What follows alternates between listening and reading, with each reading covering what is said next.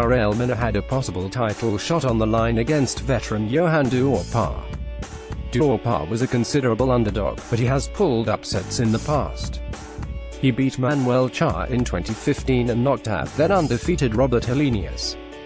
Unfortunately for Duhaupas, he was unable to conjure up a rocky moment against Miller. Duhaupas came out confidently at the start of round 1. He used his jab well, but Miller used his mass to walk Duhaupas down.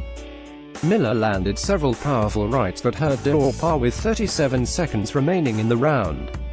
Duhaupas' confidence quickly vanished. Miller and Duhaupas traded jabs early in round 2, but Miller quickly closed the distance and treated Duhaupas like a human punching bag.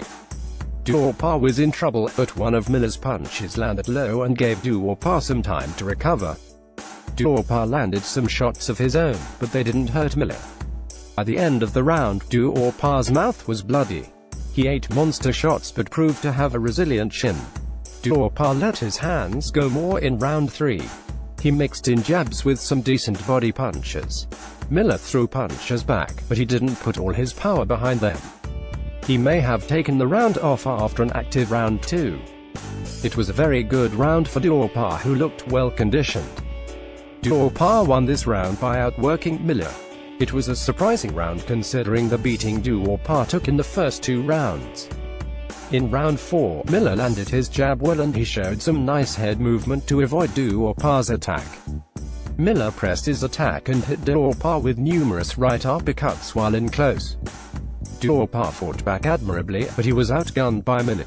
Miller and Duhaupas fought at close quarters for the first minute of the 5th, but Miller landed a devastating flurry. Duhaupas's granite chin took all the punishment and he tried to mount a counterattack. Duhaupas's face started to break up. Both of his eyes swelled and looked blackened. At the midway point, Miller's activity level dropped and Duhaupas landed some slapping shots. He kept his hands moving, but he couldn't hurt Miller, who kept plodding forward. It was a close round, but I felt Duhaupas did enough to win. By outworking Miller for the second time of the fight.